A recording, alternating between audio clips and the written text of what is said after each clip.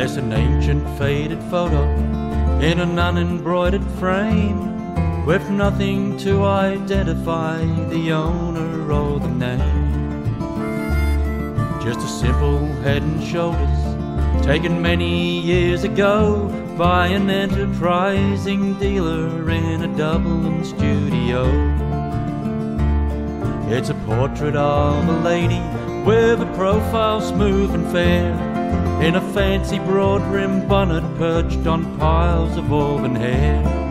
A young attractive lady with a modest pensive gaze, and the beautiful serenity of dear old-fashioned days.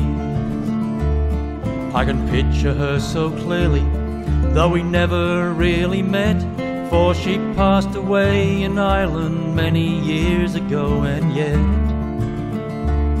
though time and distance separate, a common bond remains, and the blood that warmed her body keeps on flowing through my veins. Yes, that photo was a treasure my old mother used to keep, standing vigil by her bedside every night when fast asleep. For she loved her mother dearly, and it often made us laugh that no matter where we travelled, still she kept that photograph.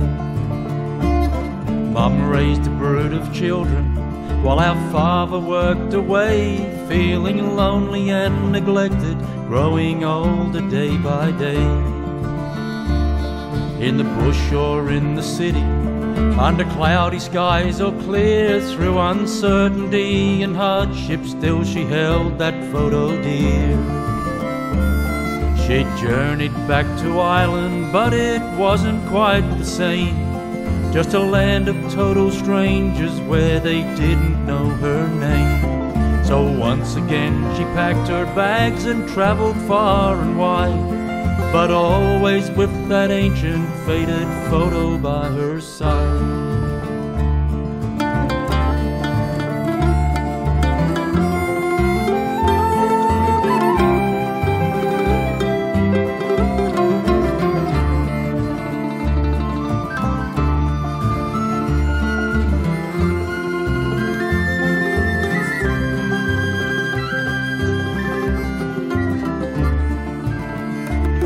Then she finally surrendered to a body tired and worn, just as innocent and fragile as the moment she was born. With her memory slowly fading and her constitution poor, that old photo by her bedside was the final thing she saw. There's an ancient faded photo in an unembroidered frame, with nothing to identify the owner or the name, but a love that proved enduring through the many years gone past, brought a mother and a daughter back together home at last.